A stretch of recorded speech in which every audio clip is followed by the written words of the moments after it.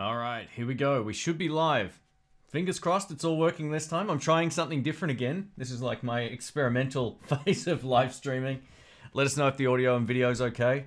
We're going to take some questions. I'm also going to give you a few updates on what's coming up, what I'm working on, and what you'll see coming up very, very soon. So, welcome everybody. We've got Steve from, is it Bushkill, Pennsylvania, USA. Is that Pennsylvania? Is that how you say that? Or is that near somewhere else? All right, we've got Omen. Welcome, mate. Back in the lair. I am. This is good room. Actually, I can keep it a lot warmer than my Intheblues studio. So, little heater on the floor. Good to go. It's quite cold here today. It snowed not far from here just the other day. So, it's still kind of cold. We're coming out of winter, though, soon. All right, we're going to take some questions. I've got subscriber mode on as well. So, all you have to do is sub. You can ask questions, chat in the chat box on the right, all that kind of stuff. So we're all good to go. That's his take on it. Very cool. All right. So if anyone has any questions, please let us know. The stream should be, in theory, slightly better quality than last time. I've done some tweaking, so hopefully we are good to go. This Saturday, Guitar Search Saturday live premiere. We've got another one from Florida as well. This shop is a whole lot of fun, so join us. It'll be 10:30 p.m. Melbourne, Sydney time. It's about an hour earlier or so than my usual upload time. So if you're awake when you see my videos go live, or if you're not working or whatever the case may be, that's when that will go up live. I've already uploaded the video. I'll do the thumbnail and I'll schedule it sometime today. So you'll see it pop up for the weekend, but it's going to be good. We're also going to be doing some live jamming again, which will be fun. So I've got a few guys coming over to the house. We're going to do some recording, do some playing, and if anything good comes up, I'll post it. That's part of the fun. Playing with other people. And Dr. Rick will be part of that as well, so it should be a lot of fun. All right, we've got Lawrence. Welcome, mate. He's from Alaska. That's one place I've always wanted to go, mate. Maybe not so much in the wintertime, but it's definitely a place that has been high on my list for years, and I've never done it. It's sort of like, I probably should have gone the year I went to Vancouver. It would have made way more sense, but that was a long time ago. It was 1999. Thrash Metal Studio, welcome, mate. Hey, I saw your Marshall DSL video, by the way. Very cool. I didn't comment on it. I think I got a call or something, so I'll go back and leave a comment on that video. But great amplifier. I'm glad you're digging it, and I hope the speaker change goes well for it. Looks and sounds great. Thanks, man. Awesome. Cool. So I'm using this little encoder I've had for probably 2 years. It's this little dedicated live streaming box. Rather than the whole switcher thing, it's just easier. I can hit a button and it goes live. So that's what we're using today. All right. Have I ever seen the 80s movie Prowler? Now, I'm a big fan of 80s stuff. Let me have a look. Oh, I don't know. It doesn't look familiar by the video cover. I've got a lot of crappy horror movies in my collection. Not that I've actually got as many DVDs anymore as I used to. I got rid of like 3/4 of my collection, but most of what I kept are the weird ones. I'll have to check it out. All right. I'm going to move this over just a little bit here. I'm going to pop the chat out. So, I know what I did differently today. Oh, I'm an idiot. I had the comments on the screen, and I don't have that today. So I'm going to just be looking down here today. I'll just make this a little bit larger so I can actually see what I'm reading. All right. Michael M, welcome. He says, I have a Blues Junior 4 and I've been wondering how to get more sustain and punch out of it with my Strat. Any suggestion? Look, you can always boost it with a pedal. That'll definitely help. Some people like using compressor pedals, but with the Strat, it tends to also bring the noise floor of the amp up. So if you're already suffering from a lot of buzz, it's probably not the best option. I would say use... it does have that fat boost button, give that a go, but any good overdrive with a mid-hump frequency will definitely give it way more kick. So even something as bog standard as a tube screamer, as boring as that may sound, advice-wise, it will definitely work with that amp. I've owned Blues Juniors before, and they're a big fan of those mid-hump pedals, so you can give that a shot. Also, a big part of what makes Blues Juniors or any tube or valve amplifier sound good, turn it up. That's what a lot of people overlook. They use the gain control too much and not the volume control. So crank the volume And volume will give you way more sustain. Even if you're playing loud and clean, you'll get more sustain than you would if you were using like the volume down and the gain up. It just sounds kind of fizzy like that. So try experimenting around like that, and play with the EQ a little bit as well. Don't be scared to just sort of like crank up the mid-frequency control. Change Strangers, welcome. He says, Joyo King of Tone versus Baatsin in terms of quality versatility. Let me ask you this. Did I review the King of Tone? Joyo King of Tone. I can't remember if I did. What's it look like? I forget. Oh, okay, so I haven't reviewed that one. Look, I'm not too sure. The Baatsin one was pretty cool, actually. I didn't mind that at all. The King of Tone, I'm not too sure, mate. You just check out whatever videos you can find and see whether or not it's going to work for your style of playing. It looks like it's got quite a lot of controls and toggle switches on there. Oh, not that many, actually, for a 2-channel pedal, but it's a good deal. So 100 Australian dollars looks pretty good. But yeah, just do some research. What I normally do anytime I'm buying something, I'll try and find as many videos on one particular thing as I can, and then sort of assess whether or not that's going to work for what it is I do. But yeah, I don't think I've tried that one. Sorry. The chat has moved. Let me just... Oh, here we go. Cool.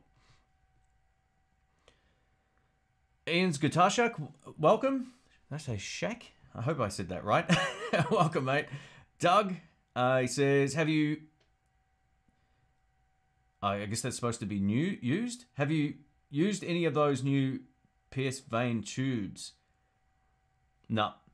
I haven't. And you say the 12X7's amazing and cheap. Cool. So that's good. Anytime you can get valves for a good price, it's always good. Or tubes, you can, yeah, say it either way. That's cool. I haven't actually heard of them. I don't often really need to buy valves. Anytime I do, I usually buy JJs. Those were kind of like readily available. At least they were, you know, prior to when I last needed them anyway. So yeah, I'll look into them. I don't know those ones. Fritz says, I took your advice and bought an American Pro 2 Tele in Miami Blue. Wow, what a player. Love your content. Hey, thanks, Fritz. Well done, mate. Congrats. Miami Blue's got to be probably the coolest color out of that range. There's plenty of good ones, actually, but the Miami Blue really does look good. So, yeah, there's a Strat I really love as a lefty in that Miami Blue from that series, and it's great. But the Teles are fantastic instruments as well, so congrats. That's a long-term guitar. Whatever that gets released at NAMM and all that next season thing and the one after, forget about it. Keep that guitar. It's good.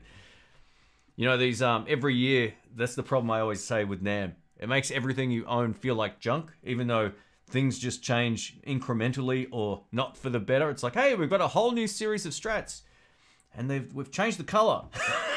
Yeah, great. But that guitar, man, it's got the best of a lot of things for me. Great pickups. It's got just a... it's got that push-pull thing. I don't know if I really love that too much or use it from memory, but the neck shape and profile is good, and the finish on there is great as well. Oh, chat just moved. Going back up. I would love to know how you use the Joyo amp in a box while recording with other pedals. So that little... Are you talking...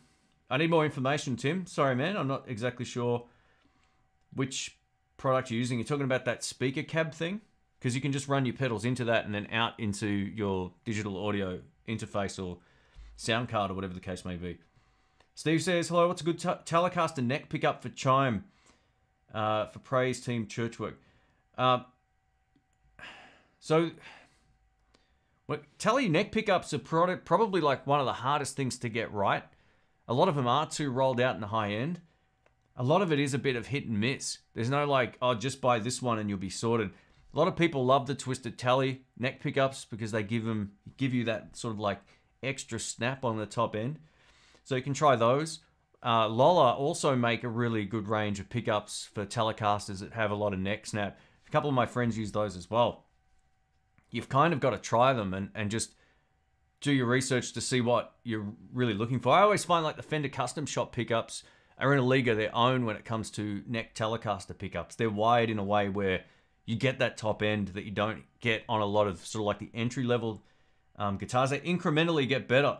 Like the American Pro stuff sounds great as well, but then you've got the custom shop ones, and they generally have a little bit of a thinner sound but more snap. You can also try going for something sort of a little bit less hot, like a traditional 50 style vintage pickup. Sometimes that can also have too much rolled out high, so you've really got to do your research with that. It's not like a black and white decision, but yeah, twisted tele neck pickups usually the way to go. A lot of people like those.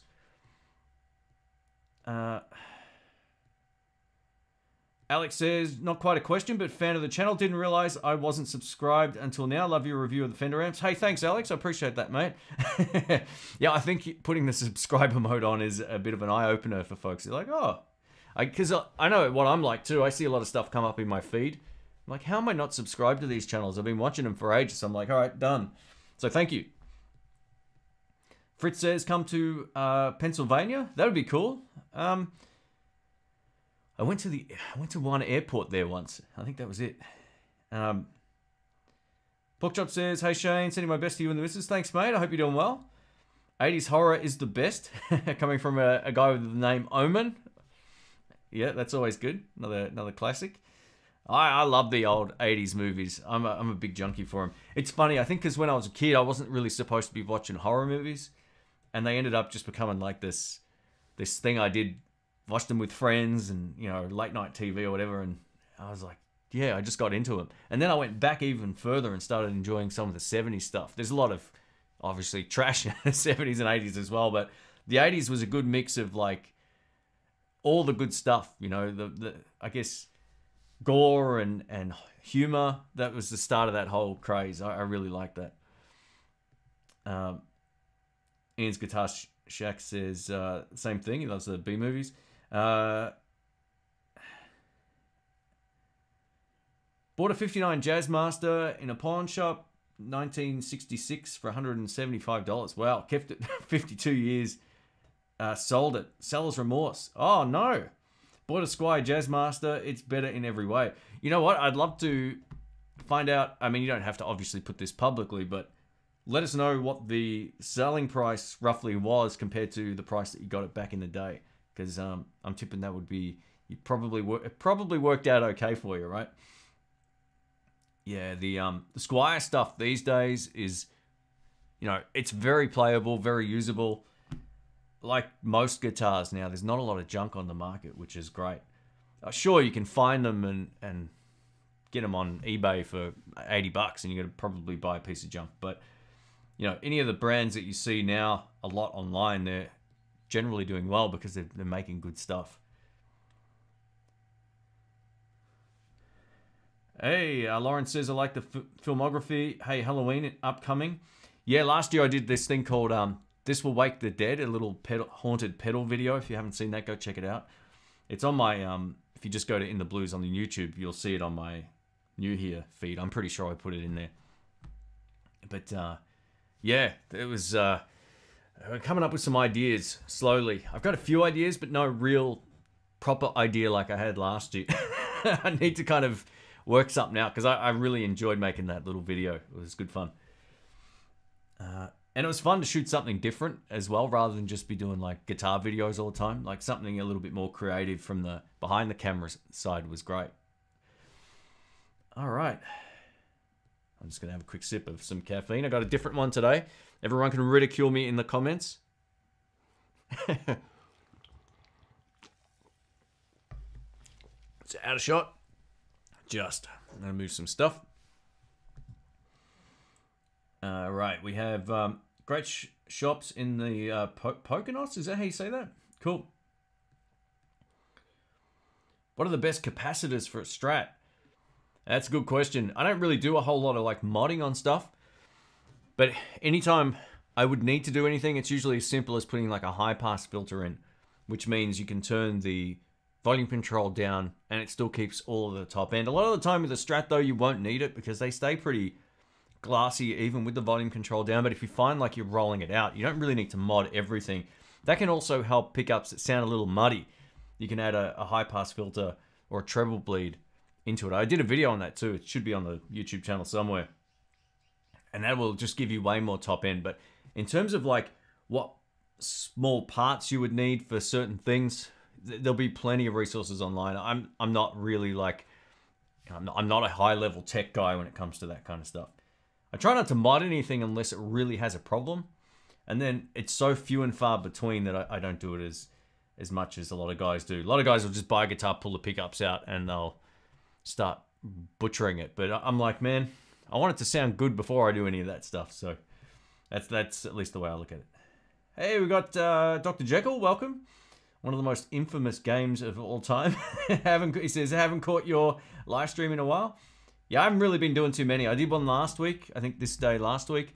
Before that, it was basically 2 months beforehand. So I thought we'll get back into it, start doing some more, and yeah, just sort of like take more questions and answers. Take more questions so I can give people answers for stuff. There's just plenty of things I see come up a lot, and this is fun for me. All right. I have the Joyo Zombie 2. It's pretty neat to play around with, but I haven't spent a great deal of time with it. Awesome. Is the Zombie 2 is that the amp? Because they had a great little like one of those Class D valve combo heads, which were awesome. I really like that. I didn't know they made new ones of those, so well done. Is it Quickso? He says, I'm a lifelong drummer. Recently started playing guitar. I was already quite interested in guitar, so I know quite a bit about them. But do you have any recommendations for the best amp? 500. Is that euros? No, that's pounds, right? So $1,500. If you're going to be playing with a drummer, and you know how loud drummers can be, get a Hot Rod Deluxe. That would be my starting point for around that price. I'm pretty sure that falls within that budget. You get a 12-inch speaker. You get good. You get a great clean channel. You get a really good drive channel. If you ever use pedals, it's the amp to use for pedals, and it's way loud enough. It might be too loud if you're just jamming at home. You can probably get something smaller, but I would start by having a look at that because that's a really solid amp. You could also get, if you want to get something smaller, get something. Well, it depends on what you're playing musically as well, because there's no one right answer for everything. But I love my Marshall DSL 40, and it gives me the great cleans, awesome crunch. Like you're buying it for its classic rock crunch channel. And then it also has this high gain, ultra gain channel, which kills. I've actually got a new video coming up about that. I was supposed to film it this week, but I had a few other projects I needed to finish, including Guitar Search Saturday, but it is coming back up. So, or it is coming up soon. But yeah, try those to start with. There's also smaller versions of similar amps as well. So you can get a DSL 20, which is a really solid amp. If you're in the UK, check out Artist Guitars and have a look at their Artist Tweed Tone 20. It's awesome. I did a review of that on YouTube. I still have it to this day, and it's an amazing amp for 20 watts. It has all the good stuff of the Fender amps, all the good stuff of the Marshall amp when it comes to the drive channel. It's smaller and lighter, and it sounds amazing. All right. I just saw the second part of your question. All those amps will be an upgrade over the one that you've got, so give it a look. Or they'll be different anyway. All right. Hey Shane, I know you reviewed the Slash guitar a few months back. In your opinion, are the pickups a match? Oh, sorry. I'm going to make this bigger, man. When it moves, it's brutal. Sorry, mate. One sec. Hey Shane, I just reviewed... I know you reviewed the Slash guitar a few months back. In your opinion, are the pickups much different to regular PAFs that you played? They're burst buckers, and they're unreal. That guitar has some of the best tone of any Les Paul, so you'll have no problems getting a great sound. Burst buckers aren't high output pickups, but they got all the, I've said this before, they got all the clarity in the world. They're very balanced throughout all of the notes, so they're not like too over the top heavy on like the bass frequencies or anything. I love burst buckers. I think they're the best, and in that Slash guitar, they sound killer. I almost bought one. I was like, I've got a Flying V with burst buckers, so I didn't need it, but just a really great guitar. So they've got gold tops, they've got the November burst, they've got another one, so yeah, check it out. I have no problems recommending those whatsoever. Do you ever use pedal switches like Gig Rig or the Boss stuff? Never. My foot is the pedal switcher. I don't really have like complicated signal chains. I reckon that's the worst thing to do for the kind of music that I play, which is either originals, blues, or occasionally like a classic rock cover. All I really need is either one side of an overdrive pedal or the other on both and stack them. Bit of delay. I never need to just hit one thing to turn lots of things on or off. So for me, I don't need it. If you've got a really complex pedal board and you need to hit one button and it turns on a chorus, a delay, some sort of other modulation pedal, whatever, then that's a good move. But I sort of don't really think it's worth it for what I do. So I just don't waste my time with it. Hey, we've got Hogan here. Welcome, mate. All right, let's just go down here. Gary says, I have 2 Strats, 3 Telecasters, not a fan of Les Paul. Any suggestion for something a little bit different? One more guitar and I'm done. yeah, famous last words. You know, have a look at the Paul Reed Smith, the PRS SE Custom 24. That's a really good place to start. That's different to a Les Paul or whatever. I love my Flying V as well. That's quite a lot different to a Les Paul. It's lighter. You know, it's weird in terms of its shape, but it's something different as well. So there's a couple to have a think about. If you are looking for something a little bit more high-end, have a look through my feed and any of the thumbnails I did at Jerry's Lefty Guitars where there's like a wall of guitars in the background. Have a look at that playlist. There's heaps of cool guitars in there. Even Eastman, you know, if you're looking for something like a 335 style guitar, or you can get a 335 from Epiphone or Gibson, whatever. Ah, okay, so the Spain Howler says the Joyo pedal that simulates the Vox and British pedal that are basically a Marshall in a box. Yeah, you don't really need to do anything. You can just plug that straight into what I used to do with it, and this is how we recorded with them for an album. You've got your overdrive pedals, if you want to use them. You go into that pedal, whatever the amp sim is, it doesn't really matter. Going out of that into a reverb, and from that into your sound card, and it sounds amazing. So that's how you can get really great tones. You don't need to go buying anything else. I mean, you can buy like an IR loader for that, and it will improve the sound, but it already has some sort of like speaker emulation built into it. Or at least that's how I heard it anyway. It didn't sound sterile, so yeah, you can just record out of that directly into a sound card with all of your pedals going into it. But I always found it sounded better with some sort of reverb pedal after it before you go into your sound card. All right, we got Guitar Man 45. Welcome, mate. One of the members to the channel, so thank you for the support, mate. I know I'm a little bit behind the comments here. I'm just scrolling back up. If I missed your question, just at Intheblues me, because I noticed when I watched back the video to put the timestamps in, there were a lot of questions that I didn't even see come up in the feed. I think it sort of sometimes filters things, not like you're getting like not seen, but it filters what I see. So everything's in there, but I think it uncomplicates it a little bit. So just add Intheblues me. Hello, Dr. Jekyll says, Shane, do you play any bass at all? Just got my first bass after years of guitar, Squire Peavey bass. They're great. Classic Vibe ones are nice. Surprised how much different it is. Trying to adjust to it. Much harder than I thought it would be. Yeah, a lot of guitar. I play a lot of bass. So all the bass on my intro tracks are my playing.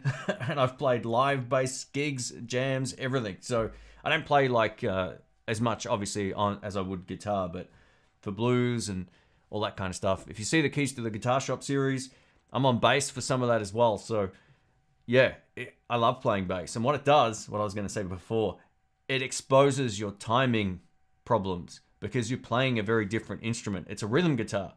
It's, you know, it's or I should say it's a rhythm instrument more than it is anything else. A lot of guitars can be the icing on the cake, but if the foundation's not there, it sounds crap. So yeah, playing on time is a really...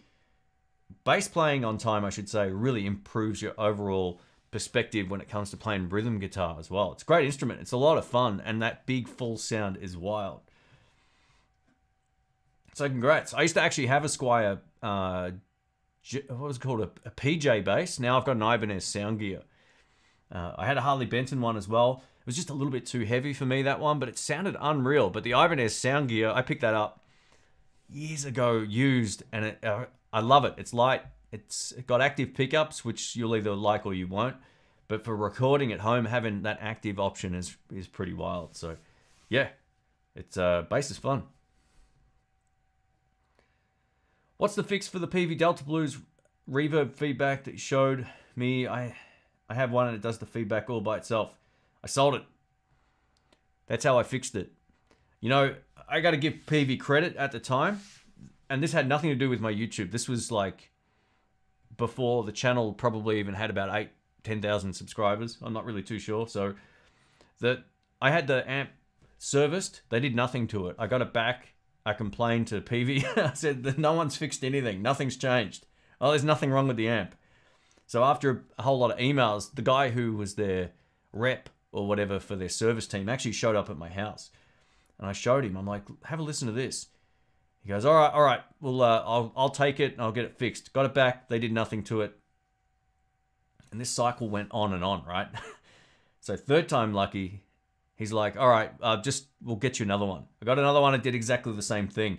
So I tried everything with this. I tried changing the reverb tank. I put a different one in. I tried, and it just didn't do this. It didn't sound good. Like there were all these other factors that just didn't work out well. So in the end, I just got rid of it because it was just, yeah, it did my head in. I like reverb and I play loud. So for me, it was just, it just wasn't going to work. Hey, Lawrence, thank you, man. Welcome to the general support. He's just joined the channel membership. Thank you, mate. I appreciate it. I post some behind the scenes photos, a few little bits and pieces as well, but all the public videos are to everybody because it's, you know, you guys all support the channel. So thank you.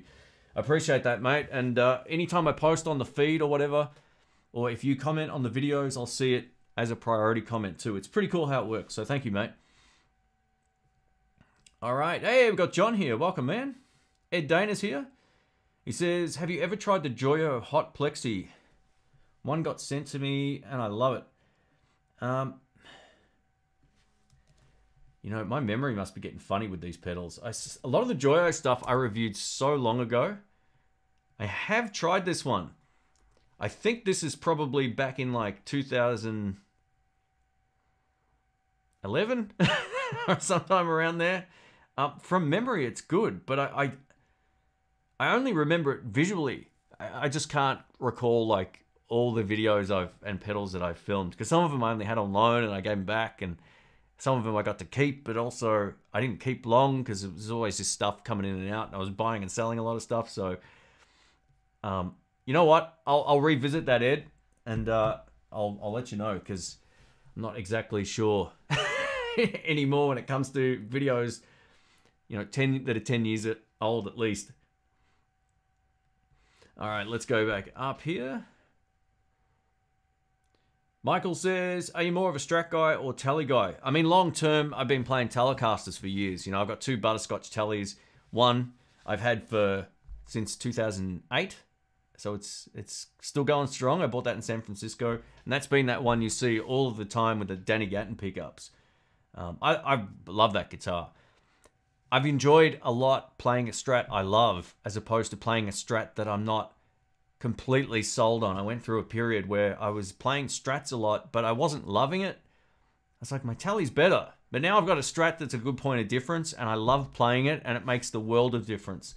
I think as a lefty, when I was really trying to love Strats, the options just weren't around. They just weren't. So, yeah, I would say long term, I'm more of a Telecaster guy without question, but lately I've been playing my Strat, and I like the challenge of it. It feels different to play for whatever reason. So, yeah. Let me scroll down. John says, I hate it when the streams are on during work. Totally interrupts me watching and chatting. Yeah, sorry about that, mate. You know, I used to do these, as you know, late at night. I end up like yawning and I'm wrecked, and I'd rather do it right after the gym. I've still got some caffeine in the system here and I'm good to go. So we're going to do some daytime ones, and I'll do some sort of like late evening ones, but I'm not going to do the midnight shift anymore to 1 o'clock. It's just not good, especially for the next day as well. Have you given the JHS Bonsai a go? You know, I have. I've tried that, but I haven't reviewed it. it's a great little pedal. It really is. That's basically like a Tube Screamer style pedal with lots of different clipping modes. So you can get pretty much all the classic circuits in one. I think I tried that at a Guitar Center, possibly. This was a long time ago as well. Or not that long ago, maybe like 4 years ago. But yeah, I haven't actually reviewed one of those. I'm pretty sure Sky Music has a lot of that stuff. I'll see what I can grab. There's a whole lot of like classic pedals and really interesting ones that I've tested, not reviewed, that I actually want to put on the channel coming up. So yeah. You can always get work if you play bass. Absolutely. If you've ever been in a band, the bass player's in 6 bands. Bass playing is so good. Like, if you think you're getting like good on guitar, go play bass. And then you kind of like thrown into... I tell you what, this is the thing that it did for me. It improved my timing like you wouldn't believe. My execution and trying to be well aware of the note on bass, where it sits, listening for the kick drum, listening to the snare. You say, oh yeah, I can listen to the kick and snare as a guitar player.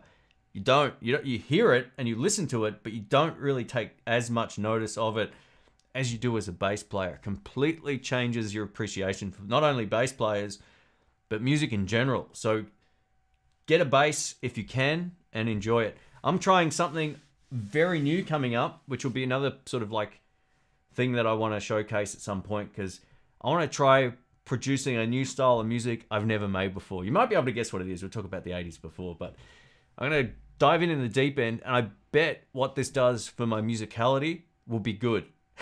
Just because it's completely different. And I can also contribute to it with bass and guitar if I need to as well. But anyway, we'll save that one up. Hey, we've got another member here. We've got Don. Thank you, man. Appreciate that. Thanks for the support. If you guys have any questions, just at Intheblues me. Thank you so much. Awesome stuff. What's a good starter guitar for multi-effects which don't suck? What's a good starter guitar multi-effects that don't suck? So do you mean like what's good in terms of what's inexpensive, or do you want to get something good that's easy? Because that's two different things. I would say one of the best... Kalen make a whole lot of really great multi-effects pedals. They're all in ones. A lot of it is analog, which makes the whole process a lot easier. It's just one big board. You can, if you type in Kalen multi-effects, you'll see it come up on my Intheblues, or on the search, right? Just always add Intheblues if you're looking for my videos. You can just type in Telecaster, Intheblues, bang, it'll pop up, for example. But they make really good ones. You can also get the Newek Cerberus, I think it's called. I always think it's Cerebus, but it's Cerberus. That thing is awesome. I got 2 friends of mine who use those live. And they're a good mix of digital and analog circuitry, and you can also run them into like a PA system or straight into your amp, or you can run them into a sound card, whatever the case may be. Both of those are really solid options. I would almost say go that way. If you're just playing at home and you want something you can record with, man, the Moore stuff, or Moore, however you say it, that's really good. It's a bigger learning curve, but it will probably give you better results for just recording at home, because you can get, you can get those impulse responses downloaded, which are like speaker and amplifier and microphone cabinet reference tones that you can put into this thing and then record, and it'll give you a really accurate sound. So start with that, and you can find all of that on my channel. Thanks. Hey, far out Tony G, thank you, man. Thanks, guys. Don as well for the memberships, and Lawrence. This is crazy. Thank you so much, guys. Yeah, like I said, if you join the membership thing, I'll see your comments on my videos, and I always make an effort to reply. I'm doing that way more now than I was over the last sort of 6, 8, 12 months or so. I wasn't really replying as much, but I'm keeping an eye out on comments on all the videos more, but the membership ones do come up kind of in their own section for me. I found where that is, so thanks, guys. Hey, we got Lost Reb. Welcome back. He says, can't believe I made it 2 weeks in a row. Me either. No, I'm only joking. It'd been so long since I did live streams on this channel. I really missed doing it. I was just trying to get all the stuff done for all the Guitar Search Saturday videos, man, they take so long. Like the whole I'm not complaining, I love doing it, but it's like I might put 12 hours of editing time into those or more. And the one I got this weekend, I think you'll get a kick out of it, especially if you like kind of like less expensive stuff and just really cool stores. So Saturday. But yeah, thanks for joining in again, Lost. I appreciate it. Hey, Landon's here. Welcome, man. Hope you're doing well. We've got Jamal. Jamal's in the house. He says, just got home from work, long day, and did not enough guitar playing. You know, me either, mate. After this, I'm going to practice. I need to get my chops up so I don't get burned this weekend. I got Brian and Rick coming over, and Richo as well, the drummer. And they're gonna they're gonna leave me for dead if I don't play a little more before that. So it's gonna be fun. We're gonna record some of that, and if anything good shows up, we'll post some on the channel as well. I got this great little area in the house here where we can set up and add a few lights, and it looks super cool. So yeah, I really need to be playing more this week. I've spent a lot of time with the mouse clicking and editing in Final Cut, and not enough actual playing. So that's the plan. You should try Solo King guitars. Sorry, I misread that. That's from Alexander. He says, seems to be awesome guitars. I've never heard of them before, mate. Very cool. All right, let me scroll down here. Thanks again, Don and Tony G. All right. What gauge strings are you using, and why are 8s the best? Yeah, 8s for me are unplayable. 9s, I use 9s only when I borrow guitars from the shop and I take them back the next day. That's the only time I play 9s. 10s to 46 are the best for me. And one of the big reasons why I went down to 10 to 46, one of my friends said, if you're playing a Telecaster, which I was playing for a long time and still do, he said, you're better with 10s to 46 than 11s to 48s or whatever I was playing. Okay, so I started doing that. And then I had a really bad tennis elbow thing, and I went, all right, I'm just going to put 10s on everything. And it made remembering what guitars or which guitars had each kind of string gauge. So 10 to 46, Diodarios or whatever I can get that are sealed and affordable. That's what I end up with. And 8s are the best. Look, the tone won't get affected. You know, we're talking about this on Addicted to Gears live stream not long ago, but yeah, it's sort of tone-wise, it doesn't matter. It's all about the feel and how the bend responds when you dig in. That's the biggest thing for me. Like, I want a bit of resistance, but I don't want it to be impossible. I want to know that I'm not going to just overbend by 2 frets or 2 steps or whatever you want to call it. So yeah. All right. Doug says, you just sold me on the Cerberus. Also, yes, I had the more Ocean machine, and it was just too smart for me. Yeah, look, the Cerberus is a hard multi-effects pedal to beat. It really is good. It's like about that big, you know, so it's not huge. Small, it's got all the inputs and outputs. You can get really fancy with it, and you can connect it to the computer and do all that, or you don't need to do any of it. You can just use it. Those all-in-ones that have an analog feel to them are definitely the way to go. I always kind of find, like, I said this on some video I made back in the lockdown days, where I was saying, if multi-effects pedals ever come out with a pedal that is mostly analog in its approach, they're going to get it right, because you don't want to be menu diving, especially if you're playing live. You can't be doing that kind of stuff. You just want to be able to turn a control. And I think the Cerberus is the best mix so far of like all of that, and some of the Kalen stuff as well. It's really good. And Tech 21, they also make great multi-effects pedals, but they're, you know, getting into the more expensive territory. But Tech 21 are like the innovators of a lot of this stuff. They'll release something, then all these other companies will release something. So yeah, props to them. They make good stuff. Good amps, good pedals. What do you think about trying to move Stretch from 24.75 scale to 25.5 when you have limited reach on the 24.75? Short pinky syndrome is a killer. You know, I used to overthink changing between guitars and scale lengths. Now I don't even care what the guitars are or the scale length. You kind of adjust. If you struggle on 24. See, this is the thing. When I went back to playing a Strat after playing all kinds of other guitars for a long time, especially when I was playing my 335, they're harder to play initially. Some people will argue the opposite, right? But I always find if I've been playing a shorter scale guitar, I get onto a Strat or a Telecaster, I've got to try more. They're not as instantly easy, but after a little while, you just adjust. You kind of make those minor adjustments with your fingers, and you won't have to think about it. I always say just go easy on yourself when you switch guitars if you're not in a position like I am where I get to play a lot of stuff. You know, when I did that Jerry's Lefty guitar session, I literally was grabbing a guitar off the wall, tuning it up, and we started. I went straight into the jam tracks. I didn't think about scale length or any of it. I was just like, all right, this looks cool. Let's do this. All right, let's grab that. You've got to kind of treat guitar a little bit like that. And I don't know if... I know a lot of guitar players with smaller hands than me that are great Strat or Telecaster players. So, yeah. Just play. Give yourself some time. And that's where sometimes having lighter string gauges on certain guitars can be advantageous, especially while you're getting the feel of it.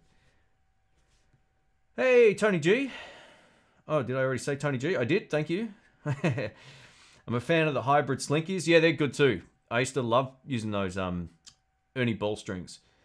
The only problem I have with, I think, the Ernie ball strings, they're not sealed, right? And sometimes mine sit around forever. They're sitting around for 6 months, which probably isn't good either, but I like having sealed packs. But yeah, those slinkies are unreal. How do the LSLs compare to the Fender Custom Shop guitars? That's from Rob. They're amazingly good. They're every bit as nice. Some would say they're a smarter guitar because, one, the nuts cut correctly, which you can't say about most Fender guitars. Secondly, thank you, Riff. I appreciate that, mate. I'll come back to that.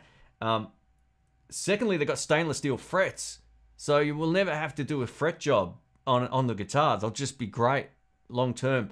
They've got unique finishes. They've got like a metallic finish, and that's more of an aesthetic thing. They make their own pickups, much like Fender. But I would say the biggest difference is just the ones that I've seen are really on the same level with the Fender Custom Shop, except they're made in LA instead of wherever. Where are the Fender guitars made again? Is it still Fullerton? It's probably not, right? I don't know. But yeah, great guitars. The biggest trade-off, again, is the resale value. I'm pretty sure you probably would struggle selling a guitar. So this is the thing. Guitar players will know these other brands. If you've been playing a while, you'll know Collings, you'll know LSL, you'll know all these other brands. But if you're just getting into it, people want to buy a Fender or a Gibson or a Squier or Epiphone, right? There's not a lot of these other brands that will go sort of under the radar for a lot of people. Like G&L. G&L's great guitars, but you buy one, you've blown your money if you ever try to resell it. They just don't hold their value. So I think that's probably the only downside to an LSL, but they make guitars with like rosewood necks, roasted maple necks, everything, and they sound really good. That LSL that I reviewed was killer. It was really good. I kind of wish I had done more of them, but they were all kind of the same. So I thought, oh, the ones at least at Jerry's in regards to the Telecasters. But yeah, super cool. Ed says, I never cared about scale length for 20 years. I didn't know there was a difference. Yeah, that's the best way to... You're a player though, man. You pick it up, you play. There's a lot of obsession about specs that I don't really understand.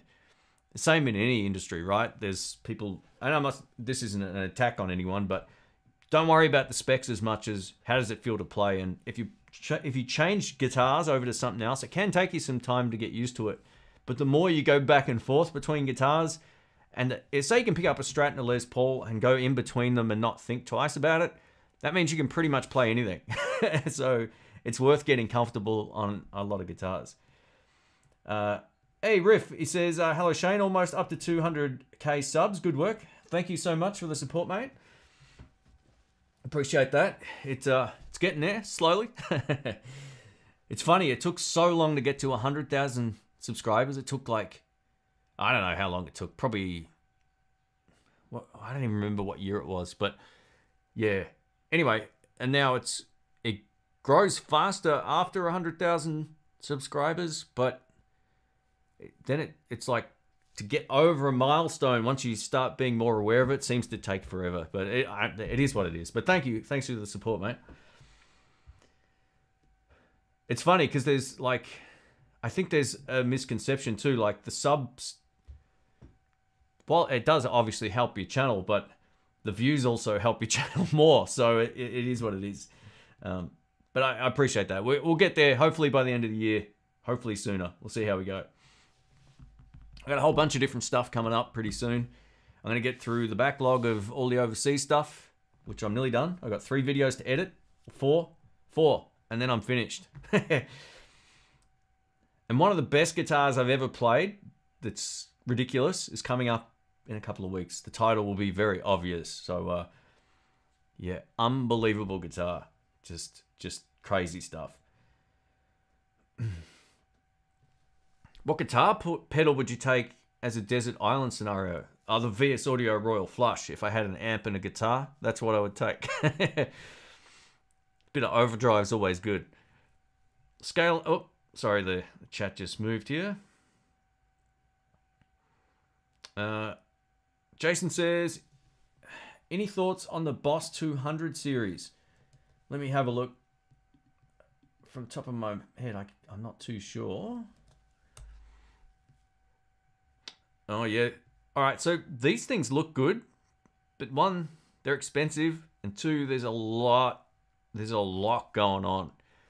So you got to be right into the tinkering side of wanting to get sounds. For me, I wouldn't buy one of them. They just look way too complicated. Maybe they're not, and I could be wrong, but anytime I see like a big LCD screen and a menu on an effects pedal, it's usually sitting on the floor.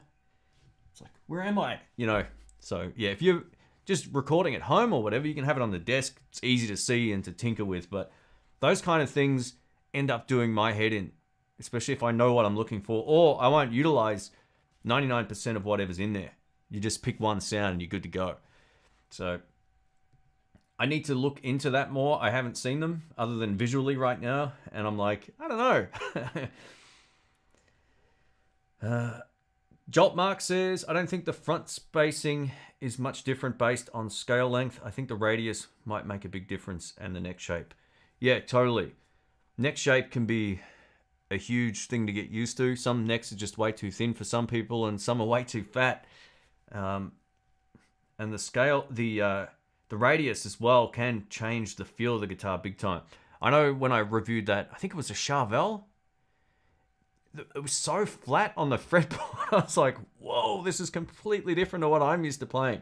You do kind of accommodate for it, but yeah, very different kind of feeling guitar in the hand. Definitely not the kind of guitar I would use. Not that there's anything wrong with them, but yeah, just that kind of super flat fretboard is, from memory, I think it was that one. Anyway, it might have been an Ibanez, but it was full on. Your other photography related channel is great too. Hey, thank you, Gary. Appreciate that, man. I'm trying to grow both. I really love shooting with tech. This is my little tech room. I got all my camera equipment and crap in here for that, and we're gonna do some podcasts in here as well. This was the plan going a while back, so I've got like this nice mic over here set up. This is the Rode Broadcaster, which is like an absolute... I don't know why I didn't use this today. I should have used this. I'm using this overhead mic, but it should still sound pretty good. Yeah, I like this room. It's just a bit easier to do a live stream in. It's kind of more comfortable. Hey, Drew's Drum Tracks is here. Welcome, man. About 12 years, I reckon. Oh, I might have missed... I might have missed the context of that, mate, but I hope you're doing well. It's been so long since we jammed. I haven't been to the jam in... Oh, when was it? Like 5 weeks ago now? Maybe longer. Maybe whenever we went was the last time. I'm practicing on my Les Paul Jr. and always playing my Strat live. Okay, that's cool. Tony G says, have you ever played any Michael Kellys? I don't think I've ever seen you review them. One, it was a hybrid guitar. So it was a mix of electric, and it also had like a piezo pickup system so you could get the acoustic sound. It was a semi-hollow body, PRS-ish looking guitar. Type in Michael Kelly hybrid and it will come up, or Michael Kelly Intheblues. You'll only find one video and that'll be it. I think I showcased them on a Guitar Search Saturday at the guitar show. They might have just been there as a shot. And again, that's a guitar brand I don't see very often. Hey, Nick. Welcome, man. I don't know if I said hi before. Sorry, I probably did, but welcome. The chat keeps, like, blasting down. I go back up, and I can't remember if I've replied to stuff.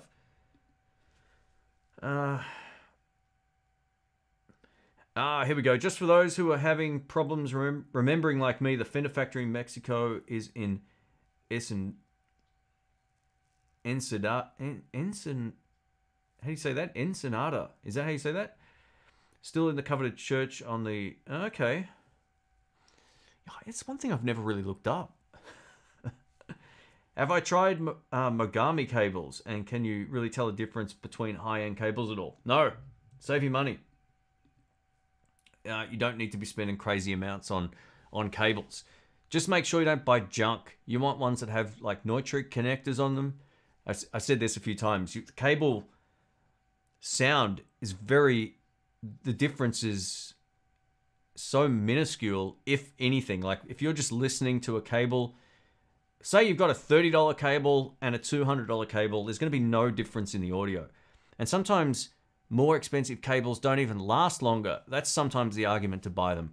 I've had cables for over 12 years that I bought for $9 when I was overseas one year, and they're still going strong. You see them all the time on my channel.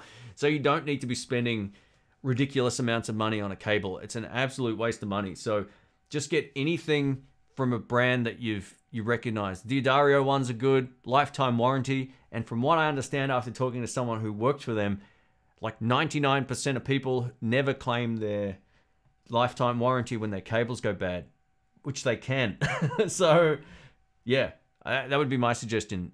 Look, there are some advantages to certain cables, especially the ones where if the end goes bad, they're designed so you can clip it and re-plug them back in and sort of screw it back up.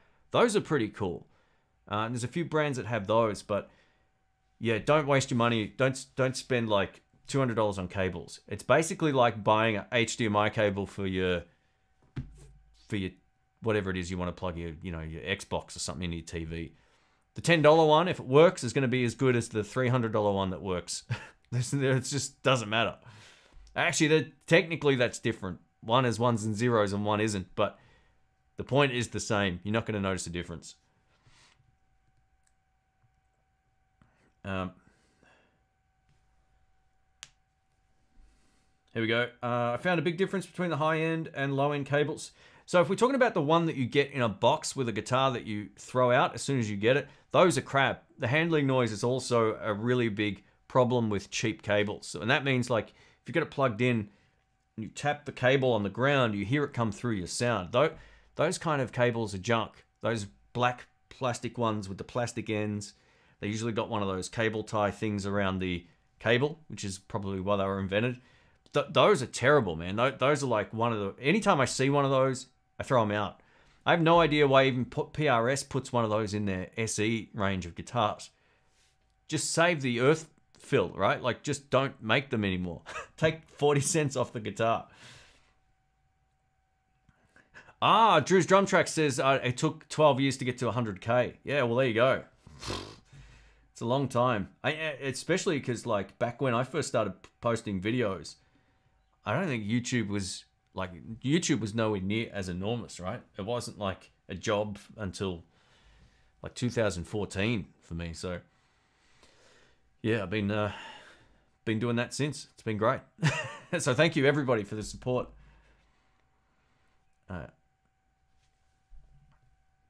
Anyway, I'll finish your question there. It says, but not as much difference between the high-end cable brands. Gotcha.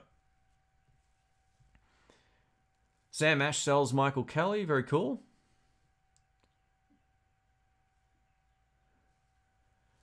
I always think of Escondido, California, when I see that name. And that's where there's a great J.J. Cale and Clapton album, The Road to Escondido. It's awesome. Probably said that one wrong, though. Have I tried the Vox ACS1? It's AC30 with a single speaker. I have, actually. It was on the Guitar Search Saturday I did at the shop in Perth, which its name has slipped my mind. great sounding amp. That was the amp I always wanted. Back when I was lugging around an AC30 2x12. It was brutal. It sounded good, and it was loud, but it was way too big and way too heavy. The single 12 one is the way to go. They're a bright amp, so just be cautious of that. I found I had to run, I think, the treble most of the way down, and the cut was most of the way up. I don't know if it was just because the amp was brand new, whatever the case may be. I've tried them at Sky Music as well, but the one I tried at, I've forgotten what it's called. But anyway, you can find it on the Guitar Search Saturdays one. It's one of the two, well, the most recent Perth episode. Do you come from a musical family? Why did you choose to play the guitar? So my mum played guitar, actually, for a while, which was cool. And then she gave me her little nylon string one, which I've still got, and that's like a, if I had to guess, it'd be like, it's serial number like 600 or something. It's pretty old. It's probably like a late 60s, maybe early 70s one, something like that. And yeah, I remember playing it as a kid briefly in school. School made us play like recorder. So I kind of got some musicality, I guess, from that. But I played at the start of high school, put it down. And then I started again at the end of high school. And then I hurt my back to the point where I couldn't walk properly. And that's when I really started getting into it, because I couldn't do anything else. So, yeah, not a lot of people in my family, everyone likes music, but not many people play it. Michael says, hey Shane, love the Guitar Shop videos, especially the ones from Florida. Just watched the Randy Guitar Attic one. Great stuff from my home state. Thanks. Hey, no worries. Then we've got another one coming up this Saturday. I'm going to do a live premiere. It'll be about 8 hours time from now, whatever that is, wherever you are. So that's coming up this Saturday, which may be Friday for some people. Maybe. I don't know. Anyway, we'll just, that's how we roll.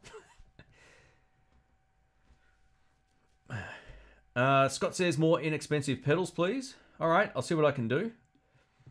I'm going to definitely, there's a list of stuff I'd like to revisit, like with decent audio quality, like back some of the stuff that's still popular on my channel. I reviewed it at a time where like no one was miking their amps up.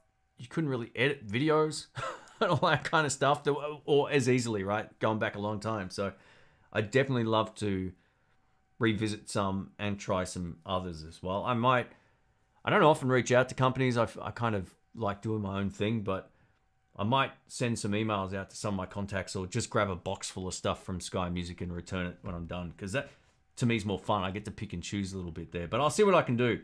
There's definitely a list of things that will be coming up, at least probably in about a month and a half's time. Yeah. How did I learn the guitar? It's kind of like a mixed question, because some of it some of it's self-taught. When it came to learning blues, a big portion of what I learned in terms of like the basics came from a DVD called Matt Smith, or was a VHS tape actually, Matt Smith's Guide to Blues Guitar. It's a beginner's guide. It's a great video. If you can find that anywhere, give it a watch if you're just getting into it, or if you want to learn how to play blues. It's great. It teaches you everything.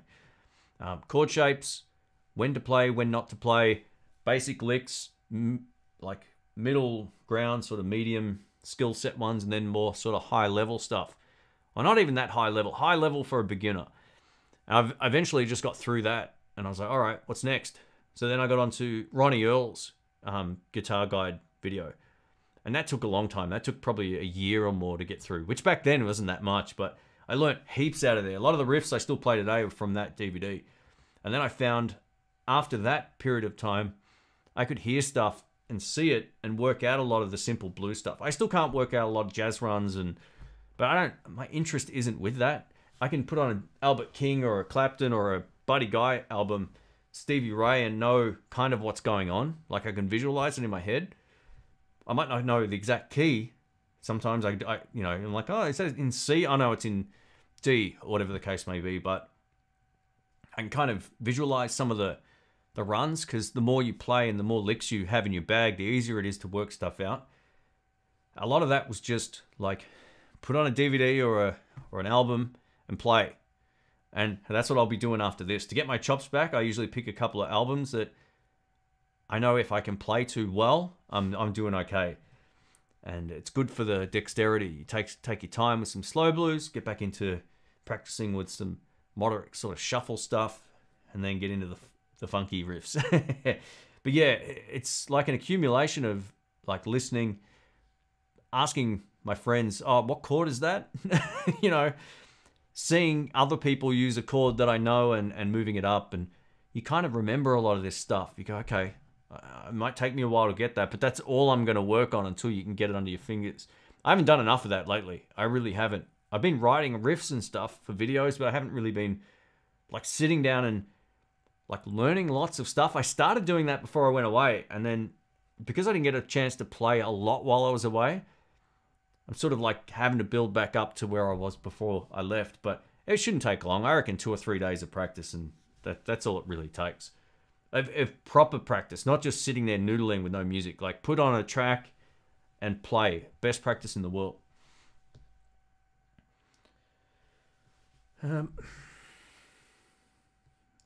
So John says, only 300 kilometers from Fender, USA, in Corona, California, to Fender, Mexico, in Ensenada. That's how you say it, right? Yeah. So that's the old joke, right? What's the difference between the American Strat and the the Mexican one? What do they say? I don't know how many miles that is. Let's say 200 miles. Lost Reb says, Sky Music does a great job for you, Shane. Oh, thanks. Well, I mean, it works out for both of us. Like, I was talking to the guy who runs the shop again the other day, because he's like, oh, I always feel like I need to do something for you. Do all these videos, and people come in, they're like, oh, I want to buy this and that. Like, what can we do for you? I'm like, man, you're helping me too. So it works out well. You don't stress. They're a great bunch of dudes. They really are. They're super cool. And they got heaps of great stuff. Styles Blues, welcome, man. Hope you're doing well. He says, so cool to catch you live. Love to you, sir. Such a great channel. You're such a cool guy. Thanks, you too, man. I appreciate that. Do you like the Maxon VOP 9 Pro? For some reason, it's my new favorite. Let's just double check this one, because sometimes... Is this the one with the valve in it? Oh!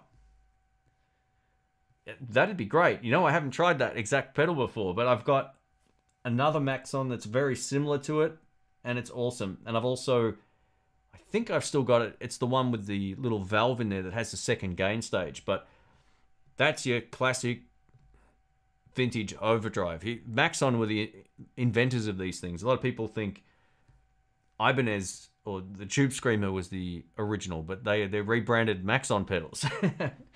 So yeah, even when Maxon release a different pedal with a different sort of look, then Ibanez also has the exact same pedal in a different case. It's pretty funny.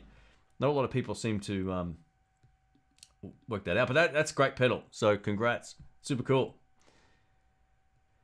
What's my favorite aspect of playing? I would say coming up with something out of nothing. You know, it's not so much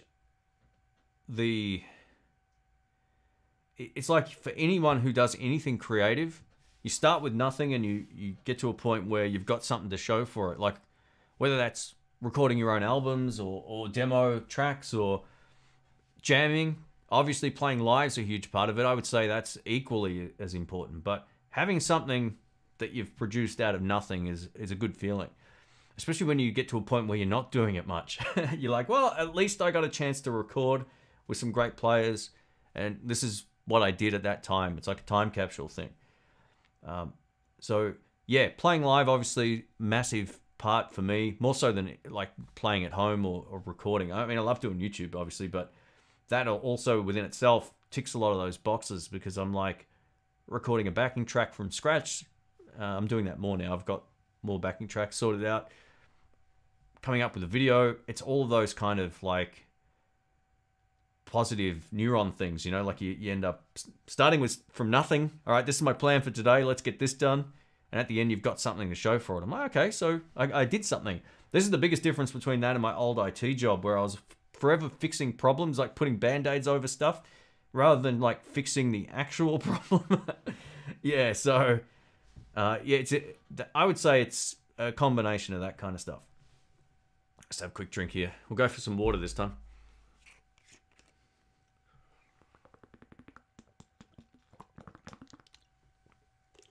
Straight vodka. No. I haven't had an alcoholic drink in so long. John says, oh, sorry. I'll just scroll back up. I missed some stuff. I took the cover of Slow Hand, drew it out on a bit of wood so I can play G chord when I was given a guitar. I took the... yeah, well, there you go. That's a good idea. Sorry, I was like, how does that work? How do you break in a new speaker, and do you think it's needed? I just put a new Vintage 30 in my DSL 40 and it sounds great so far. A lot of modern speakers don't need a whole lot of time. I would say this, Jensen speakers can take some time to break in and sort of soften up a little bit, but I don't really buy it with all speaker brands. I haven't noticed any tonal changes from day one with any of my Eminence speakers. I know when I put a replacement speaker in an amp, almost instantly I know if it's going to work well long term. As soon as I get it out live, that's how it sounds. There's no real difference. Some people say, oh, the glues soften up and all of this and that. It's the tone wood thing, right? Sometimes maybe. Most of the time it'll sound good or it won't. So a Vintage 30 in that amp is a good choice. It rolls out the tops slightly, but it still gives you... It's the most recorded speaker in a Marshall, basically, so you can't go too far wrong. I know that Thrash Metal Studio, who was here before, also put a Vintage 30 in the DSL 40. I said that right? Yeah, and it's great. So, yeah, very cool. John says...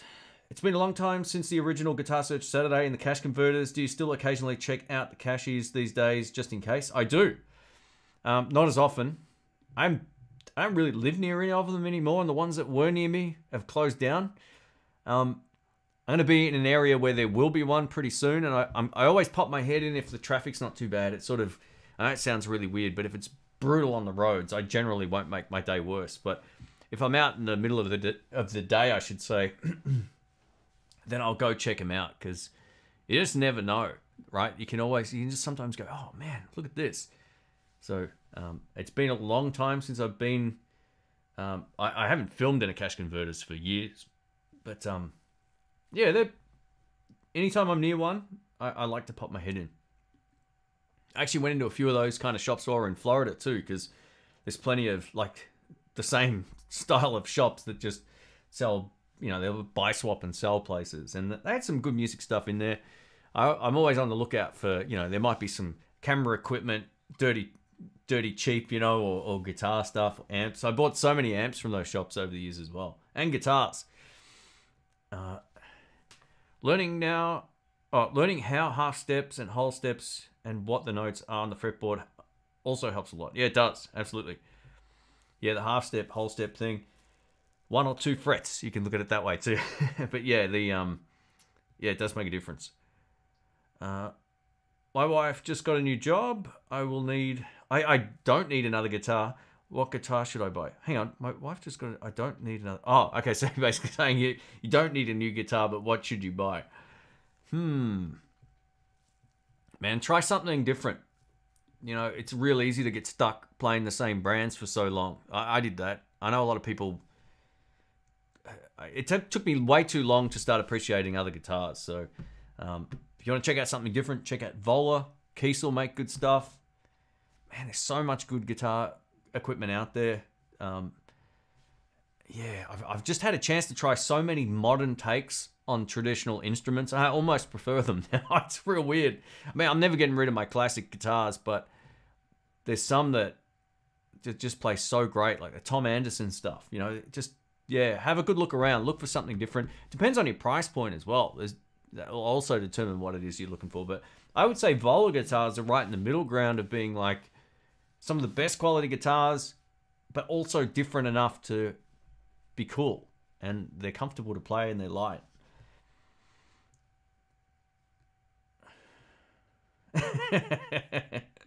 June Yang. Yeah, there's the other one I've heard before. That's hilarious. Given the quality of the non-US guitars as per your Eastman video, do you think there will come a time where guitars are no longer produced in the USA? I don't think so. I think they'll always be made there. There's people that just want to make guitars.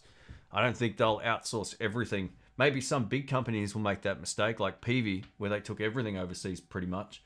And that just shot them in the foot. But yeah, I don't think all companies will do that. Eastman's are every bit as good as guitars 2 or 3 times the price. That SB59, that handmade LP style guitar, that thing's one of the best guitars I've ever played of any brand.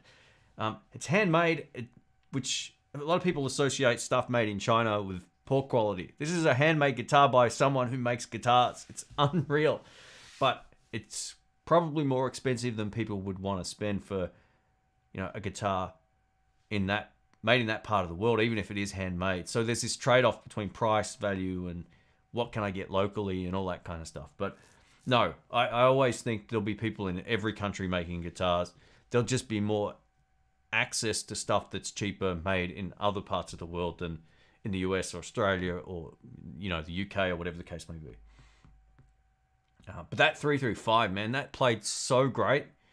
It was just like, as soon as I got there, Jerry's like, you got to play these two. I'm not going to play whatever you like, but just give these two a go. I was like, all right. And I love when I can pick a guitar up off a wall and just cut a video. And I'm like, all right, done. It's a good sign. Just bought a mate in Nashville 808 from Sky Music. Great 00 style acoustic. Very cool. The Nashvilles are good. They're like the smaller bodied ones, right? I remember showcasing that on a walkthrough video I did there. So, yeah, very cool. Very nice. String Grip, welcome man. He says, saw Ronnie Earl at the former Continental Cafe. Yeah, Ronnie Earl won Blues Guitarist of the Year one year. He was, I don't know exactly who gave him the award or whatever the case may be, but I remember it's a pretty big deal. So, yeah, I think he's got some health issues or something now. But man, one of the tastiest guitar players, like from the early 2000s. I don't know if there were many people better than Ronnie Earl in terms of like the whole phrasing and the approach and the feel. He was just so good. He was really so good. I mean, there's a lot of players now who can chop it up like nobody's business, but for that style of traditional blues playing, man, Ronnie Earl's just, he probably still is great. But yeah, I saw some of his more recent stuff and I was like, oh, hopefully he's okay. Oh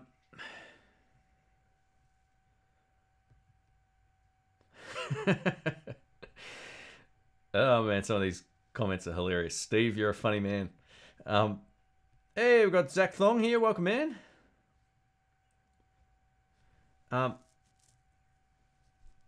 Is it Music Lessons says, perhaps the best guitar I ever played in my life. Tom Anderson's are incredible. Agreed. They're so good. They are really, really good. You know, another great brand that kind of, it's expensive but great. Sir is another one that's right up there. The Tom Anderson guitars are, again, that great mix of like the classic kind of style, but better. They're lighter and they've got better and different pickup combinations and some different switches to give you different sounds and without being complicated. And that whole modern thing, again, is pretty wild. You know, another great brand I played years ago was Nick Huber. Nick Huber guitars are off the charts good. They are so good.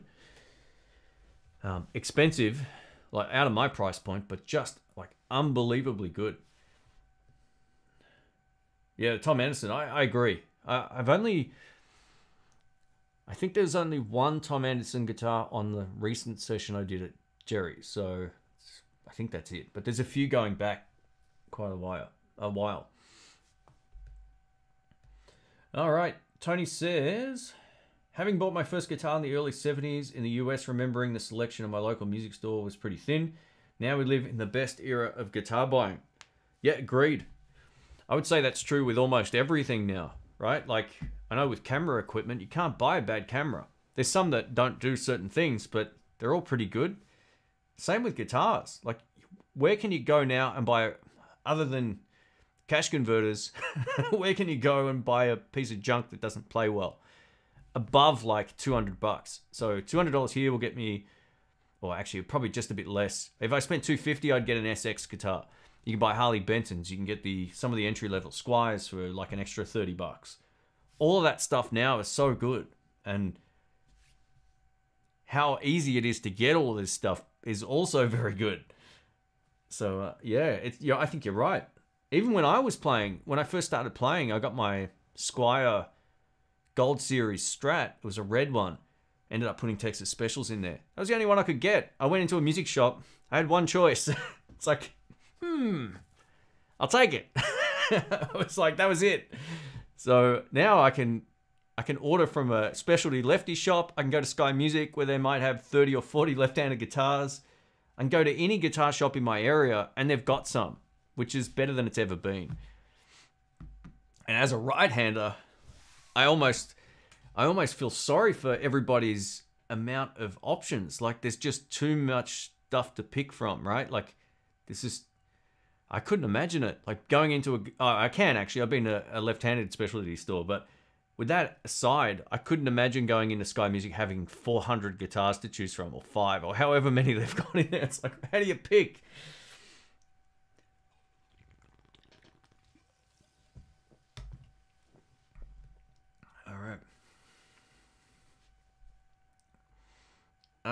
It says, I watched a video tonight about spiders and snakes in Australia. Ran into a huntsman lately.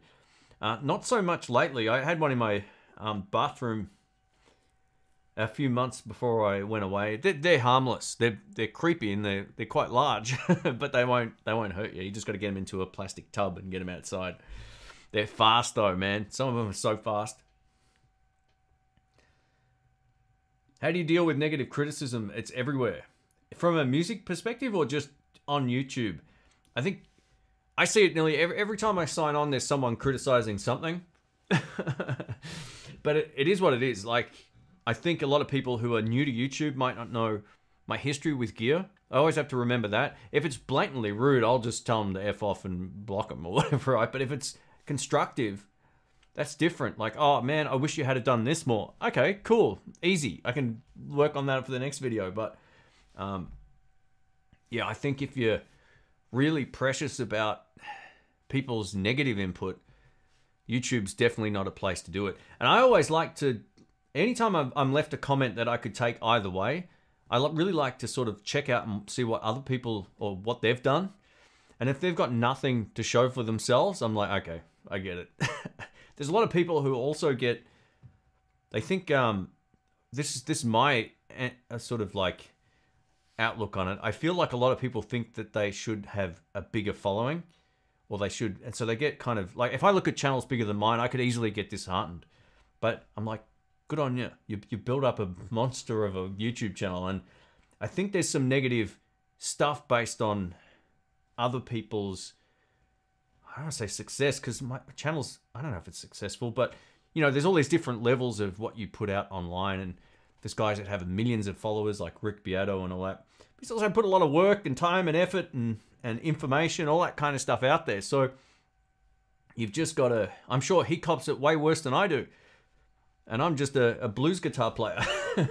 Because this is the thing, the 1% of the problem or less grows as your channel gets bigger.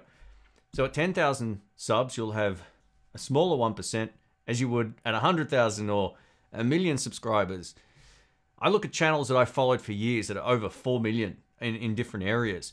I look through their comment section, I'm like, okay, so there's people that just have something bad to say no matter what. And yeah, and if someone's not adding any, like, what's the word? Like any useful information, it's just always complaining. I'm like, man, just forget about it. But it is what it is. I think as anyone who plays music, if you mean it like musically, you've just got to trust your instincts and play the way you want to play and forget what everyone else is doing. Just focus on yourself. I mean, it's good to obviously learn and pull things from other people, but I meant as a player producing videos, you just got to do your own thing, because I could want to sound like someone else. It's not going to work.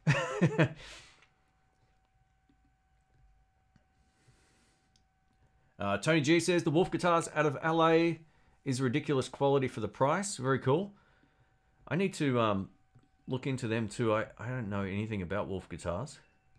There's so many of these like boutique guitar builder places around. I'll just put that into the search here. Oh, it says Wolf Guitar Australia. That can't be right. Is it? Anyway, I'll have a look a bit later. Yeah, the way to deal with negative criticism is to just ignore it. Yeah, sometimes it's useful. Like I've had a lot of people say, "Oh man, you're great at this, but you need to do this better." I'm like, you know what? You're right. So sometimes people are right. It depends on the intention of it, I guess.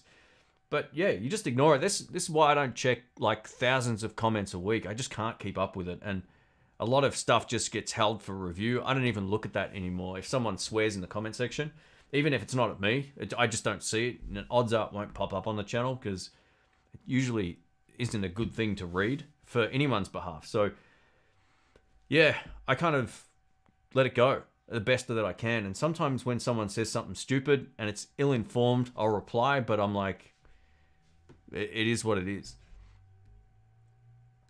All right. How long have we been going for here? What's the, where are we at? An hour and 21 minutes. All right. We might wrap this up in about 10. Or maybe a little bit after. We'll see how we go. Ever find a big spider in your guitar case? Never. Never.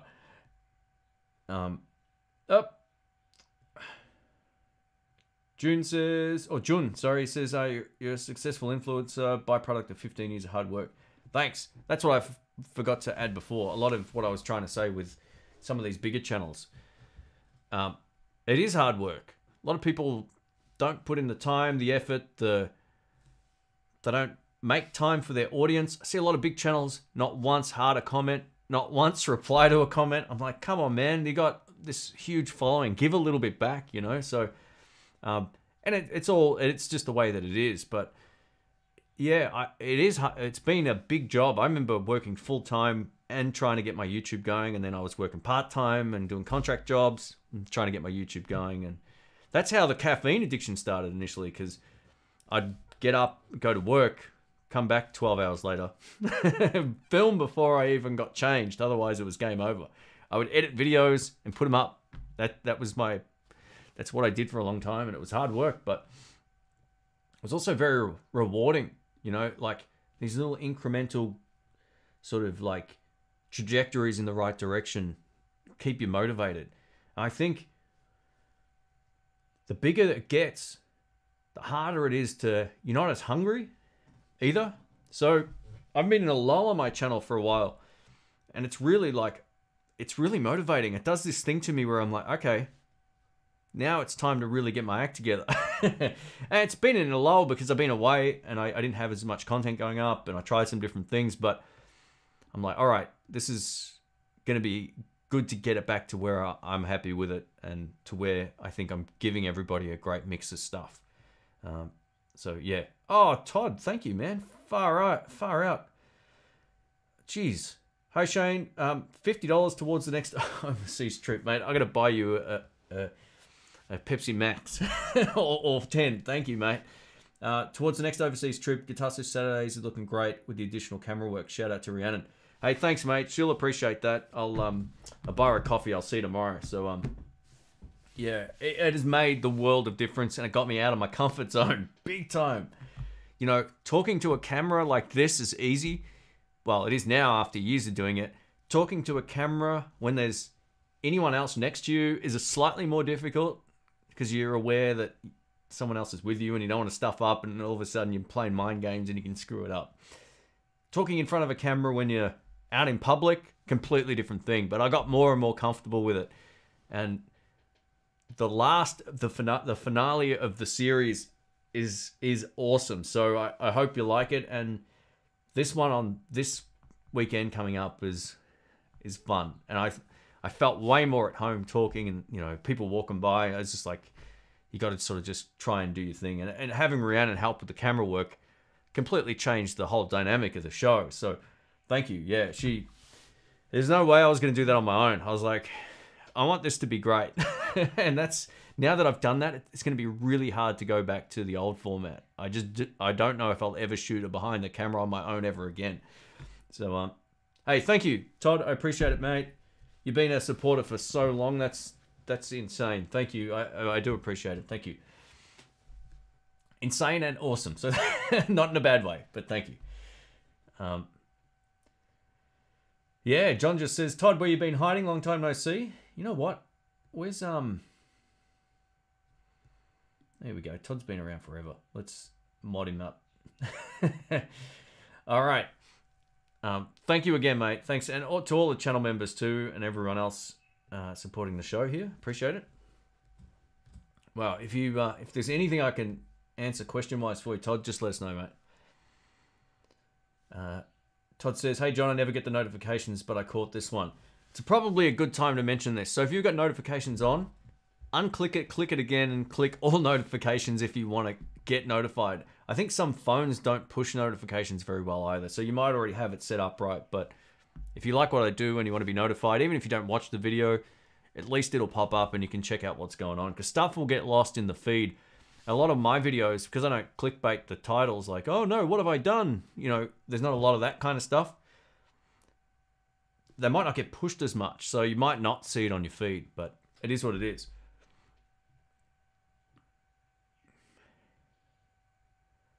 Paul Chapman says, sorry, it just moved. Have you ever looked at guitar companies that have folded? I'm thinking of buying an indie guitar as an example. They're great. I've reviewed one of those. They're a great guitar. It's funny you said that they're folded, because I got to play one of those a while back. It was a Telecaster, gold hardware, inexpensive, and it was unreal. It was so good. I think it had a humbucker in the bridge and a Telecaster neck pickup, or maybe the opposite. It was great. It was really good.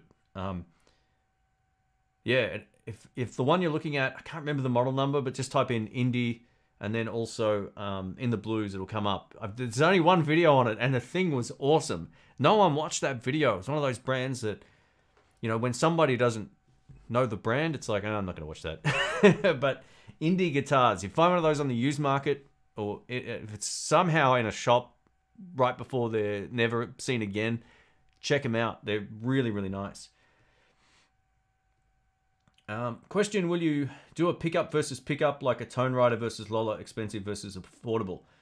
You know, Christopher, I'd love to do that, but, you know, in Strats and LPs and all that kind of stuff, changing pickups is a huge pain. It takes, like, to just do a video like that would take way too much time. And I don't like butchering guitars for the sake of it, just for a video. I'm not going to do that.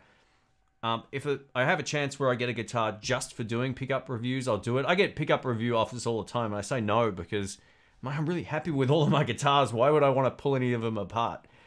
Which means I probably should at some point get some sort of guitar, maybe with a humbucker bridge pickup and a Strat system in the middle and neck or something like that, just to do more pickup reviews. So right now, probably not. Coming up, probably. So yeah. Music. Hey, thank you, Tony G. Far out, man. $20. Far out. Thank you. I appreciate the support. If you wanted to type in a question there, mate, just at Intheblues me, and I'll keep a. Yeah, if you use the @ sign, type in a name, it'll come up with a list, and you can just select Intheblues. I don't know if it works on phones though, but on desktops it does. Hey, thank you, Tony, and again, thank you to Todd. Far out. He says, "My pleasure, mate. Keep doing what you're doing."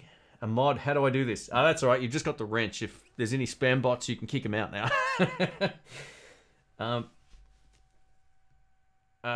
Sorry, Ed says, I remember when you had less than 10,000 subs, been here a while. Oh, thanks, man. Far out. Yeah, anything I try and do, I want it to evolve. I know not everybody likes seeing changes in things, but I want better lighting. I want nicer cameras 3 years from now, or 3 years from the prior 3 years, whatever the case may be. I want to try and keep it growing and just make it better. Whether that's like editing techniques or talking to the camera or just anything. Bringing in something different, like going to Florida, shooting some guitar shops, you know, because we were there. It's like, I just want to make it fun and enjoyable for me and hopefully make it interesting and fun for you. I look at a lot of channels that only do pedal demos. And I just don't want to ever be doing that kind of stuff for work. I'd rather do something else. I like doing pedal reviews, but not all the time. I'd rather mix it up with other content. And my channel, while it's not necessarily themed, it's always guitar related to some extent. I know a lot of guitar players like going to shops and playing live and all that kind of thing. So I've tried to bring in a lot of different things over the years. And, you know, my channel was one of the first doing the podcast. I think there was one other channel. I think it was Wampler's channel back in the day. So we were arguably two of the first doing that. Guitar Search Saturdays, the Keys to the Guitar Shop. Right after that, other shops started doing live jam sessions. I'm like, oh, this is cool. At least the channel's doing something, right? But yeah, I'm always like trying to think, oh, what can I do next? And that's, yeah. I try some stuff, doesn't work. Try something else. Just keep doing what I do. Thank you. I always try to make the videos as, other than the live streams, obviously, as unwaffly as I can. I want whatever it is I'm showcasing to be the focus of the video. It's got nothing to do with what shoes I'm wearing or, you know, talking about my day. No one wants to hear that. Maybe you do, I don't know. It's like, here's a quick video on this. And this is everything you need to know about it without any waffle. And yeah, thank you, Ed, for being around so long, mate. I appreciate all your support. I noticed the channel... sorry, John says, I noticed the channels I have notifications on give me a notification straight away. Those I have just subbed to can notify me 2 days later. Yeah, okay, that's interesting. So, are you saying that like a notification push should be something that pops up on a bell, right? That says, hey, this guy's uploaded a new video of this channel. Are you saying that you get that for subscriptions? Because I would only see that in the... Oh, I see what you mean. Maybe on your homepage you're seeing it a bit late. That makes sense. What's your favorite guitar shops in Australia? And keep smashing out the videos. Love the series. Oh, man. There's so many good shops. We're pretty spoiled. At least where I live in Melbourne, there's lots of great stores. Like Sky Music, obviously. I've got that connection with them. Let me borrow stuff. Their shop is huge and it's great. And they've got lots of lefties, so I love that. I love KC Rock Shop down the road. That shop has a lot of great stuff. I bought a lot of guitars and amps from them in the past. The Katana, my Fender American original Telecaster. I bought the Telecaster from them, actually. Oh, man, we just got heaps of them. There's heaps of good ones around the city. There's a music swap shop. There's a lot of good ones. Man, I've done like 30 walkthrough videos on that Guitar Search Saturday playlist. Have a look. A lot of the early ones and a lot of the ones, even in Perth, the ones over there are really good too. There's just so many great stores. It's hard to kind of... I got a lot of favorite shops for different reasons, and some of which I still haven't done walkthroughs on as well.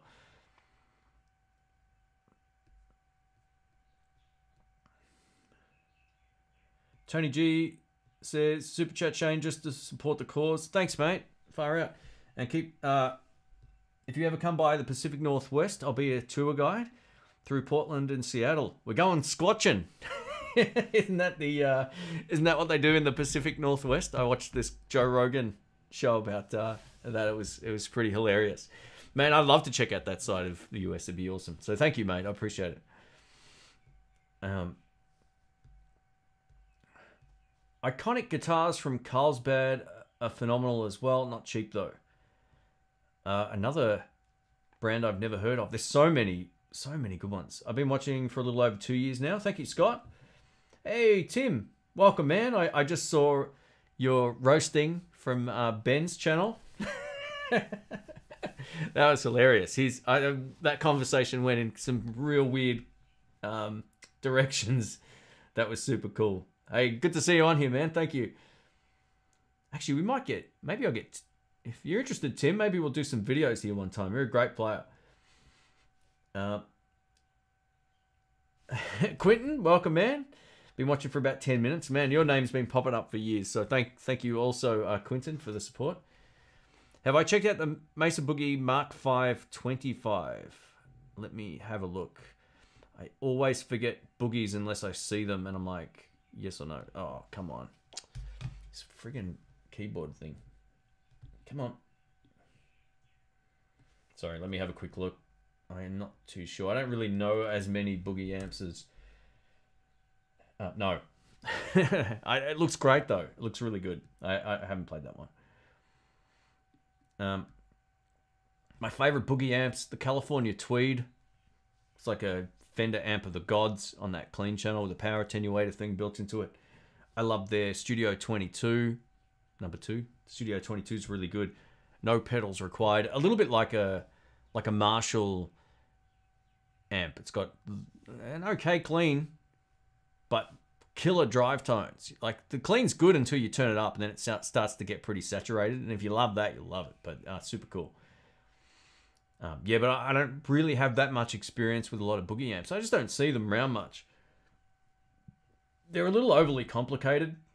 There's too many controls on some of them. I don't like amps with like 5 channels and 3 rows of EQs. It's just like, man, do I really need that? Yeah, Lost Reb says, if it's not fun for you, it won't be fun for us. Exactly. And that's how I was starting to feel. I'm like, all right, this means I got to mix things up. So that's part of the reason why I wanted to get out and do some videos away, because I was like, this will help me to no end, and it'll be hopefully enjoyable, get to showcase some different stuff. And yeah, I find like if I'm really enjoying whatever it is I'm doing, it's way more fun visually for everybody. At least I hope so anyway, or entertaining wise. So thanks, man. Todd says, as my first order of business, everyone please hit the like button. It's good for the YouTube algorithm. It is. It really does help. Comments help, all that kind of stuff. So thank you so much, mate.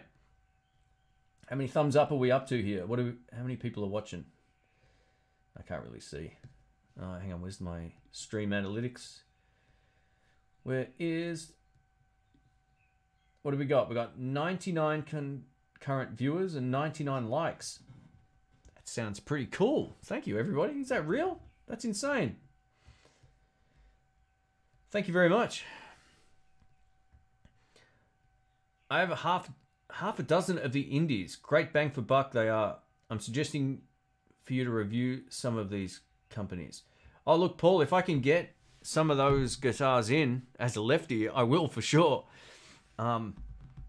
Yeah, I'm always open to trying left-handed guitars. I don't really care what they are, as long as they're not too on the metal side, because I can't really showcase that kind of music very well or at all. That's when I kind of like give up. But any other style of guitar, I'm all about it.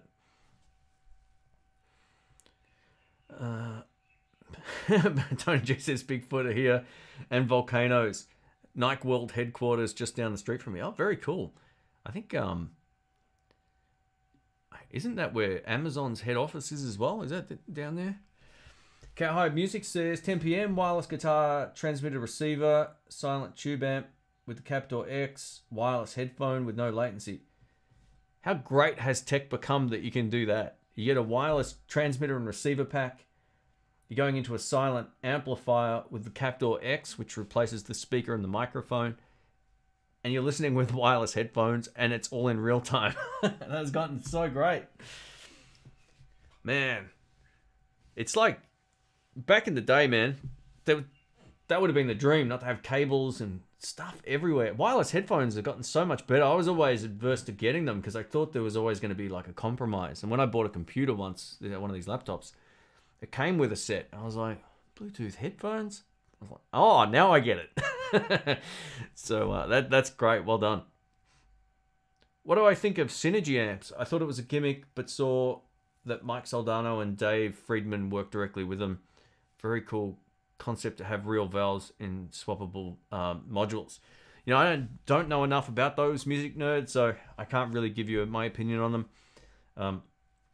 I've heard of them, haven't looked into them. I don't really like research a lot of gear unless it's something I'm actively about to review, or if it's something I'm actually interested in. And that's something I've heard about, I just don't know anything about, unfortunately. Christopher says, love the deluxe, can't help it, but the PRS 15-watt head is insane. It's so rich, absolute heaven. 15-watt head. I don't know if I know that one. I'm just trying to work out whether or not I've seen that anywhere. Yeah, I don't know. Cool. Let us know the model number of the amp. What's your view on an obsidian wire PCB for LPs, Strats, and Teles? You know, I haven't used them, but I like the whole concept. I know Landon's done some reviews on that stuff, so you can check out his channel. I think they're pretty much made so you can pull out the electronics just one piece, plug in a plug, and put the next one in. They're made in a very smart way. It saves all the soldering or soldering. So yeah, I think they're pretty good, although I haven't needed to buy one for myself. And I don't know if they do lefty wiring kits. I think it's all right-handed ones, which would work in my Les Paul style guitar. But yeah. Daryl Lowe says, this is a great show. Thank you, man. Appreciate that. I'm doing it at a time of the day where I'm awake. It's obviously a bit of a different vibe. And thanks, everybody, for joining. I appreciate it. Let me just... How long are we going? I can never see how long these streams go for. Anyway, doesn't matter. We'll just keep going. I do need to get moving pretty soon, but... can I build you a lefty from Haywood Guitars? Hey, man, that would be super, super cool. If you want to email me, just email me at intheblues@outlook.com, and I'd be more than happy to review whatever you got. So, not a problem at all. Just know I'm in Australia, so shipping might be brutal, but if you don't mind sending it out, happy to do it. No fees. Not that I would charge for it if someone's giving me a guitar or whatever the case may be, right? So it's fine. Thank you. I don't know your guitars, but I'll tell you what, I'll copy it. I'll paste this in. And we will look. Oh, you're in Australia as well. Very cool. Yeah. Well, that makes it a lot easier. Yeah, very cool. Yeah, intheblues@outlook.com. What's your final thoughts on a 1979 5-watt champ? I haven't played a 1979 5-watt champ. I know a lot of people love those little guys. For me, a little underpowered for just about everything. Even for home use, I would find 5 watts. Oh, actually, 5 watts is enough. But the cabs are small. I don't want to dismiss them, though, because people love those amps. I haven't played a 1979 one before, so I'm not too sure. A good mate of mine actually has a few of those. Not that year, but he's got I think they're late 60s ones. They're those sort of blue panel ones that came out. So, yeah. Hey, Ron B, thank you, man. Wow. It says, in gratitude for the Fender Mustang V2 files you made available on the web. It was some time ago, but I haven't forgotten. Thanks from... Oh, cheers from Canada. Thank you, Ron. I appreciate that, mate. Yeah, Fender pulled the pin on it. You know, I couldn't believe it. And then I think I ran something on my feed that said, hey, if you've got any patches from the collection, shoot me a link or an email. I'll collate them, host them on a website, and they're there. So guitarpedaldemos.com if you ever need the files for the Mustang stuff. I know that won't work on all software now because of the age of the actual operating systems and stuff at the time, but if you're still using like Windows 10, it should probably still work. But yeah, it was like that's the archive. Fender haven't complained about it. I got a contact there and they haven't said anything about it, so I figure I'm not selling it for anything, and that page it's not like linked with ads or anything, so yeah, they don't seem to have a problem with it. But man, they got those amps right for modeling amps. They're spot on. And thank you, Ron. I appreciate the support. Cheers. Anthony Ward says, do you still have your Little Crow guitar? So, interesting story. One, I don't. One of them I don't have, and the other one I still have. One I need... So, I was getting... I can't remember what I had done.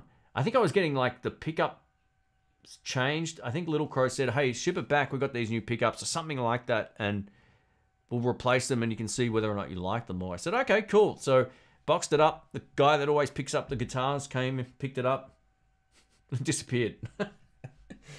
And that was thankfully that was the Raven, which I liked far less than the Corvino SD, which is a killer guitar. I don't play that a lot on my demos, and there's no real reason I don't do it other than people go, why don't you play a guitar we know? And that's what that kind of comes down to. But I still play that guitar, just not as much on my videos. If I'm showcasing something else, like different guitars or whatever the case may be. Or if I'm playing live, I'll use it, but I haven't used it enough on my videos. And there's no real good reason for it other than I should start doing that again. So thank you, Anthony. I really need to start doing that more. That guitar's so good. It's got killer Briley pickups, neck mini humbucker, Telecaster bridge pickup. It's got the F-hole along the top. It's light. It's got a great neck. Little Crow guitars, man. Far out. I really should be using that more. Oh, Vibro Champ. Hang on. I'm getting confused. Oh, you're talking about the... Oh, I'm not too sure. Oh, the PRS MT15 is a 15-watt Mark Tremonti signature head. Thank you, Music Nerd. Let me have a look. We've got... Yeah, I don't think I've actually played one of these before. I may have seen one a while back, but... Yeah, I'm not too sure. They've still got them in Australia here. What are they? Oh, that's the cabinet. Okay, so they're pretty pricey, but they look good. All right. Well, hopefully I answered everybody's questions. If I missed anything, just let us know. You can post a comment in the actual regular comment section after the live stream. I don't intentionally miss stuff, but sometimes if I can't read it clearly or if it just goes by, yeah, sometimes the chat just moves and I miss stuff. But I'll get back to you as I timestamp some of this anyway. Everybody, thank you so much for all the support. Everybody who joined as a channel member, thank you so much. Everyone who has been in the live stream here, thank you. And all the super chatters, everybody, thank you again for everything. Once we get through the next few videos from overseas, we start getting into some different stuff. I've got some pretty cool stuff on the way. So yeah, I'm motivated. I got to get practicing before this weekend so I don't get my ass handed to me by Brian and Dr. Rick, even though that'll probably still happen. And then I'll be back in good form for me anyway. All right, guys, thank you. Oh, I'll take this last question here. Have you ever owned the JCM 2000 TSL combo? I haven't. Yeah, I've only had the DSL 40, but yeah, Marshall have so many different combos for different styles of players. John says, I'm still sad about the Raven. I had a quick go on that guitar and it seemed great. It was a great guitar. It just wasn't the one that, like, if I had to pick one, I would have picked the Corvino. No questions about it. And I kind of helped conceive some ideas with that. I mean, I didn't help with any of the building or the process of it, but just the concept of it. And I much preferred playing it. Just overall, it was a nicer guitar in the hand, or it still is. But yeah, it sucks when the couriers lose your stuff and they don't get it back, and then it goes into limbo and no one's accountable for it. It sort of sucks. But all right, guys, I'm gonna get a very late lunch. Thank you everybody for the support. Stay tuned. There's more stuff coming up this weekend. Like I mentioned at the start of the stream, Saturday, my time, which might be early Saturday morning for some people. Saturday night, my time. New Guitar Search live premiere. I hope you like it. There's some good stuff I get to play test. It's just a good story. So yeah, come along for the ride. All right, I'm gonna wrap this up. I'm gonna see how I stop this stream with this weird device I've used for it. It looks like it's worked okay, so we might be in business moving forward. Thank you, everybody. Appreciate it, and I'll catch you